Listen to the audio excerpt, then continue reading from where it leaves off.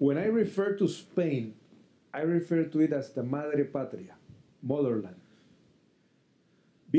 Have been a colony of Spain is not a painful process as so many see it. For me, it's an historical process, and it's part of my roots.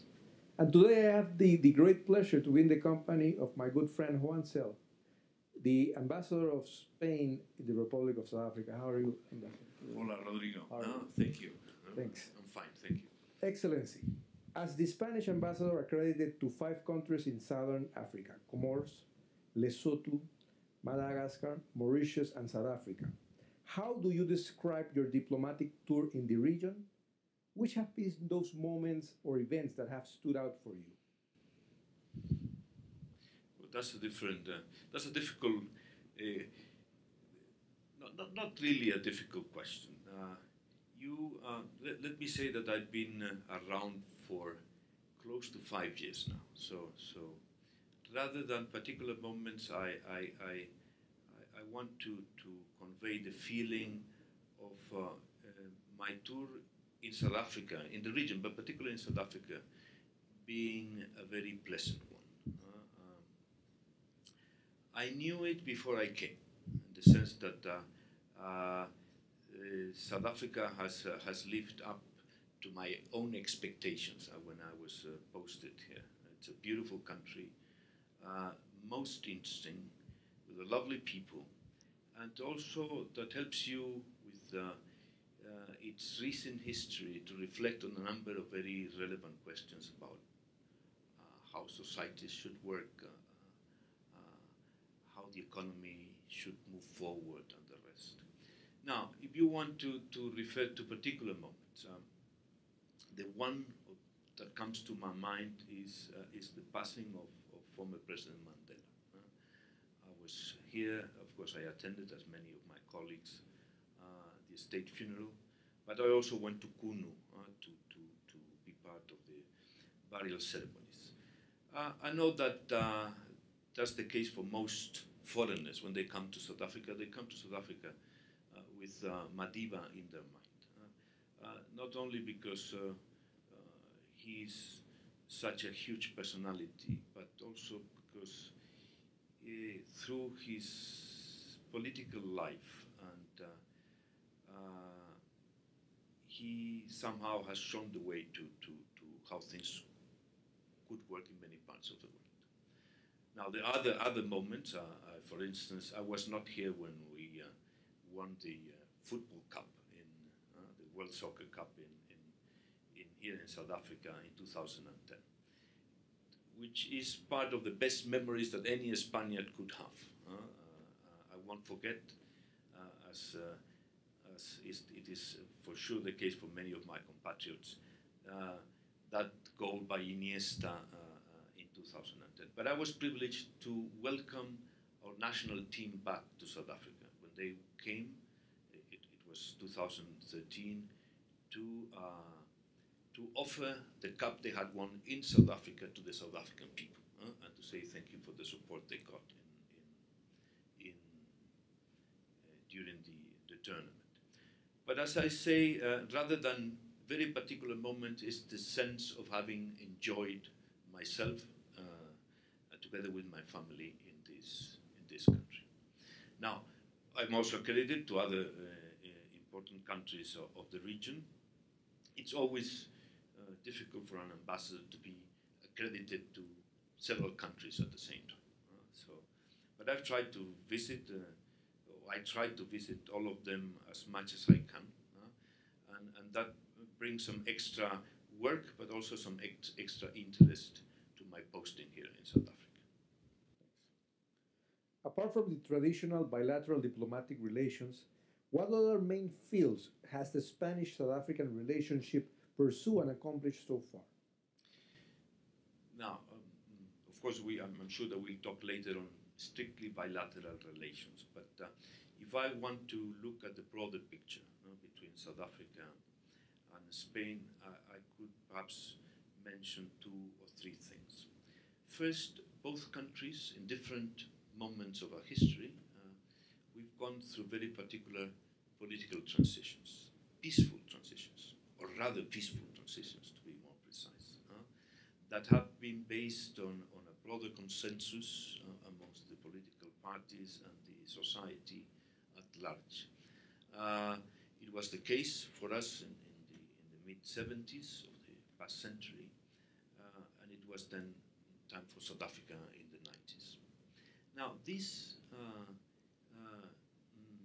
transitions of ours have brought to us also a call, general call to try and help and contribute to conflict resolution all over the world. That's one thing that brings us together.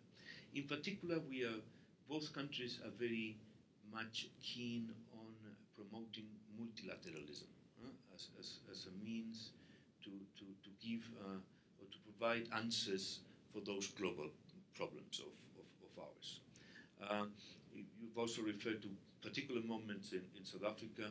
I've been privileged to be ambassador in this country while at the same time Spain was a non-permanent member of the UN Security Council.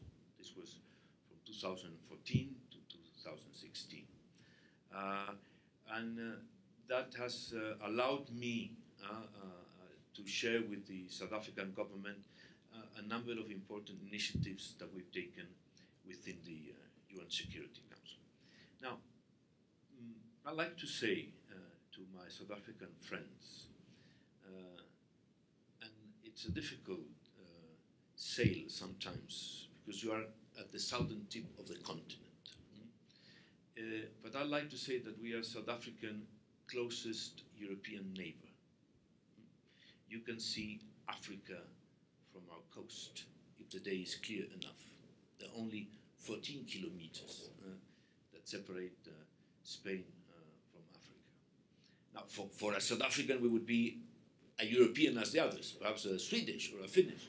No, we are very much close to Africa.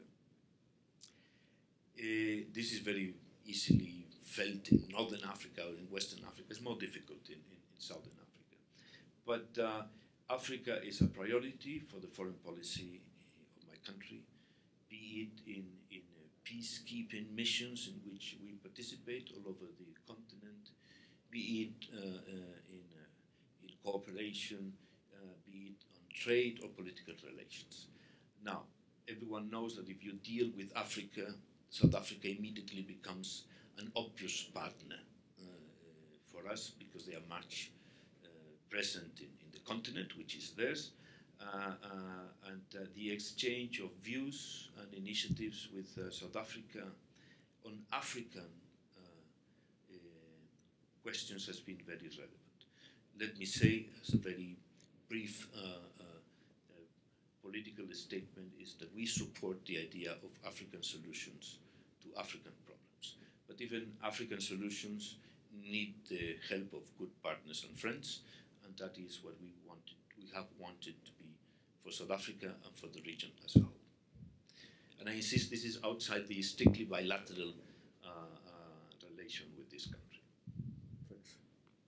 Other than your diplomatic mission and commercial office on Johannesburg, has Spain established a chamber of commerce in South Africa? Has this influenced positively in your trade figures, and what are the future plans in that area? Well, we have our embassy, as you mentioned here in Pretoria, together with a very large trade office, trade and economic office in Joburg. We also have a consulate general in Cape Town. And yes, well, it depends. People want to say it was 2013. Others rather prefer to say 2014. A bilateral Spain-South Africa Chamber of Commerce was established in the country.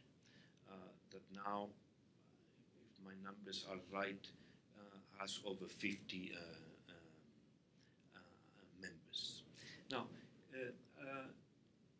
to establish a chamber is at the same time something that shows the strength of economic relations. You wouldn't have a chamber if you didn't have previously a strong basis of trade and investment relations. And at the same time, it is a very useful instrument to promote those relations further. What is important about chambers is that they are members owned. It's not an instrument for the embassy, no matter how close we are to the chamber. Irrespectively that I am the honorary president of the chamber, as normally ambassadors are, but it's company owned. It is for the Spanish companies present in South Africa to use it as they feel it's more useful for them. Now, besides its social part, it is an instrument to together look at the South African market, analyze it, do their own lobbying also with the authorities, and instead and basically show the strength of our presence here. It's also important to note that besides the Spain-South Africa Chamber of Commerce, there is a European South Africa Chamber of Commerce to which our own national chamber is a member. And like that, you multiply the effect and the outreach that is done by our own chamber. But yes, I'm very happy that we have that instrument with us. So in that same line of thought, what types of investment have Spanish companies placed in South Africa? What attracted them to do so? And would you say it has contributed somehow to the economic local growth? Yes, let me go through the numbers, and apologies if I mistake some or two figures, but for me they are quite clear. Rather than the numbers, the ideas. No? On the first place, South Africa is our closest economic partner in sub-Saharan Africa. That's very important to underscore. Bilateral trade has been, I think that if you look at the numbers from 1996 to 2016, they have more than doubled. And now we are, I've seen the latest figures, which are from 2016, full year. You will be talking about more or less 15 billion rand in exports from Spain to South Africa and 10 billion rands of imports from South Africa to Spain, something like that. That brings the total to 25 billion rands per year. And this has been the case for the last 5 or 6 years. We suffered a little bit with the crisis, the international one and the one particularly in Spain, but the numbers are stabilized around those that I have already mentioned. Now, what it is very important, because when you listen to the authorities in South Africa, they are very often worried of South Africa and of course the continent being just an exporter of raw materials for others to beneficiate. This is not the case, and I think we don't say this often enough. This is not the case with Europe, and this is not the case of Spain. What South Africa exports, you said, for instance, Rodrigo, you asked me, which is the main chapter of exports from South Africa to Spain? Those are cars, for instance. So the structure of the bilateral trade is very diversified, and it's mostly based in the manufacturing sector. Now, the impact in terms of jobs of that trade is very important. Now, for me, being very good trade partners, what better shows the increase in our bilateral relations is investment. That is when a country is really shows to what extent it's committed to the economy of another country, to what extent you believe that things are going to be fine with another country. Now, the investment of Spanish companies in Spain has grown exponentially in the last years. It is true that we had a number of very relevant investments, really important ones. Not many South Africans know that Columbus Steel is a Spanish company or Spanish-owned company, or South African Spanish-owned company. The same applies to silicon smelters and many others. But it's true that they were somehow dispersed in different sectors and in different regions of the country. Now, what has been for us a game changer in terms of investment and in terms of branding has been the South African Renewable Energy Program, which has attracted a huge amount of investment and in which the Spanish companies have been extremely successful in all different technologies, be it concentrated solar power, be it photovoltaic or wind energy. And that has brought for South Africans a brand. Spain is renewables. Well, I can say that we are the first investors in South Africa, foreign investor, in the renewable energy program. I must also say that we have, at many occasions, praised the South African government for the way they've run that program. And we are very much interested in seeing that program move forward. And now we're perhaps not at the fastest moving moment for the program, but I think it will be part of our investment portfolio in this country for a long time. Now, if I want to put a number to investments, Spanish investments in this country, it gets a little bit tricky because statistics only show when there is money crossing the border. But many of these, for instance, investments that are done by Spanish companies are locally financed. So what I like, the number I like to use for better understanding of the relevance of our investment is that the South African assets controlled by Spanish companies amount more or less to between 50 and 60 billion rands in stock, which is a very important figure. Now, that's for the number. If you want to know the number of Spanish companies that are active in the country, not that they export to this market, but they are active in the country, the number gets very close to 100 Spanish companies active in South Africa. And if you want to see, and you mentioned what impact in growth, the number we use, if we just talk about permanent jobs, we're talking about 12,000 jobs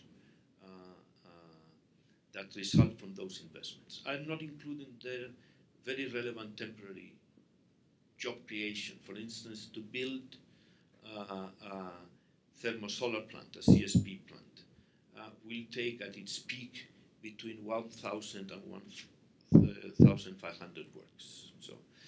So yes. Sorry to speak this long, but I wanted also to explain that Spain is one of the leading foreign investors in the world. But at the same time, we are at the receiving end. We are one of the leading investment destinations in the world. So we know very well how important investment is for those who do the investment, who do invest, and for those who receive the investment. Thanks. Spain has the biggest Spanish-speaking community based in South Africa. On your personal opinion, what is the reason for it? Well, it's true we are the largest Spanish-speaking community, but the Spanish community is not very large when compared to other European communities. We are at around 3,000 people. Not that that is small, but when you compare to the number of Portuguese and even communities from smaller Spanish European countries, that number is not huge. Why is it so compared to other nationalities? Because, as you started by saying, we are part of a larger community, which is the Ibero-American community. And when it was time for Spaniards to emigrate, they would rather choose Latin American destinations for their venture. And you know it very well from your own experience and your own country.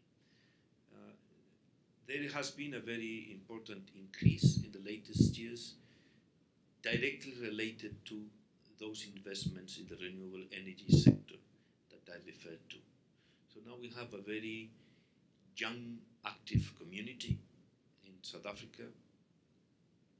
Although we all, of course, we have our old fellow compatriots that live here, and I want to publicly thank South Africa for hosting our people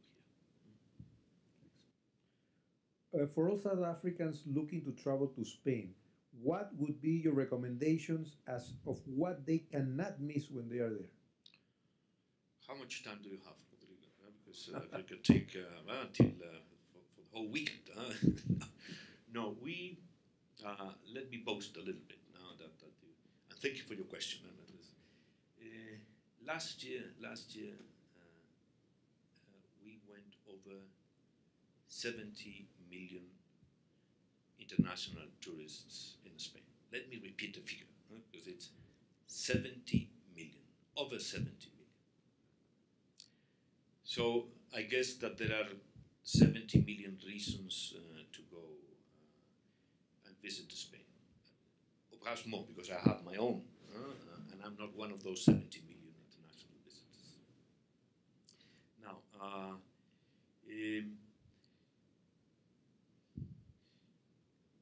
I must first confess that I'm from Madrid, so I cannot leave Madrid out of the question. But Spain, and we have a very interesting exchange of views with South African tourism here, and its CEO, it's a very competent CEO. What we've been successful at in Spain, because if not, we wouldn't have reached those numbers, is to diversify what the country has to offer. For many years, we had the good weather, the quality of life, the food, the beaches, and we attracted mostly European tourists during our summer. But now it is an all-year-long operation with very diversified attractions for them. Now, people, when you ask them, for instance, in South Africa, there are a lot of people that would go to do the Camino, what they call the Camino, which is the pilgrimage to Santiago, to St. Jacques. It's a wonderful life experience that takes a month walking through Spain. There is even a South African association of those who have walked the Camino. I know, for instance, that Barcelona is a very attractive city for South Africans. They like to visit there. Others want to go to Madrid. Sometimes it's football or soccer related. There are a lot of followers of South Africa, of Spanish football in South Africa. When they go, they try to make the trip coincide with one of those big matches, El Clásico or whatever. We know that food is very very attractive for our visitors. And we are, and this is something that brings us very close to South Africa, a very diversified country. There are many different things and many different ways of eating and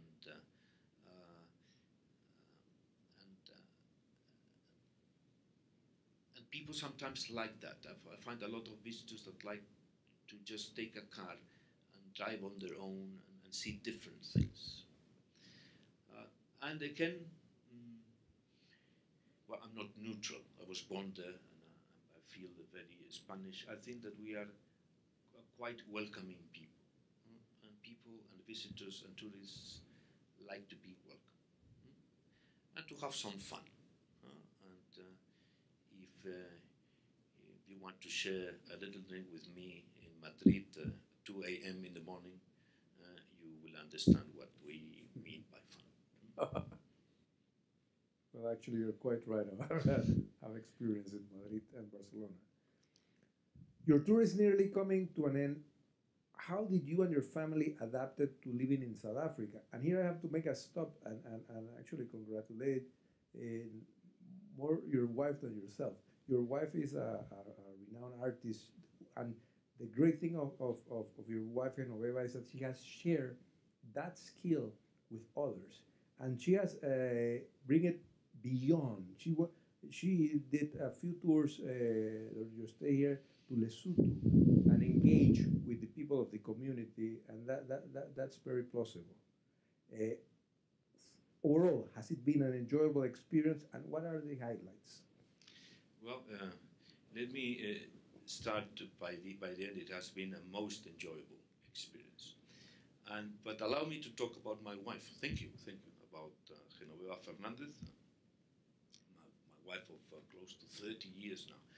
It's true, she's an artist, and she's an art teacher, both things. Now, that helps a lot when you are looking to building a life in a different country, because you bring your profession with you. Artists, all artists, very much live in what they can take. I mean, they are always incorporating new things and bringing them into what it is, the artistic projection. And Genoveva has been a happy artist in South Africa. She has had the privilege and the opportunity of exhibiting, both in showing her work both in Joburg and Cape Town. She has had the privilege of working with very relevant South African artists, of which I can, for instance, mention the name of Kim Lieberman. So she has been a happy artist, but she has also been, and you know very well, Rodrigo, a happy art teacher, both here in South Africa, where she has taught art to a number of people in Pretoria. And I'm grateful that you referred to that project in Lesotho. Together with some of the students of her studio, they've been working on a project in Morija, in Lesotho, that would help bring art into the school curriculum in the country. And doing that, of course, through local artists there, and by traveling quite often to the country to offer workshops for the children, for the teachers, and that is going to be, for her, I'm sure, one of the highlights of our stay of our tour in South Africa. The other thing that I've enjoyed the most is, let me say something, is I have the greatest admiration for a South African institution, which is SANParks. I'm a proud wildcard holder and a frequent visitor to South African national parks. We've traveled all around the country. As you know well, we go to Cape Town every year for the opening of Parliament, and we always drive, me and Genoveva, my wife. Each time we choose a different road to go down, a different one to come up. So I can say that I know, or I've tried to travel as much as I can, and this countryman is beautiful. It's astoundingly beautiful. And for me, all the times I've spent in traveling around South Africa, I definitely will be part of my memories. Okay, so thank you so much, Mr. Ambassador, for sharing this day with us, with all those experiences within this country. I'm sure that South Africa will miss you. And I just have to say hasta luego, amigo. Hasta luego, Rodrigo.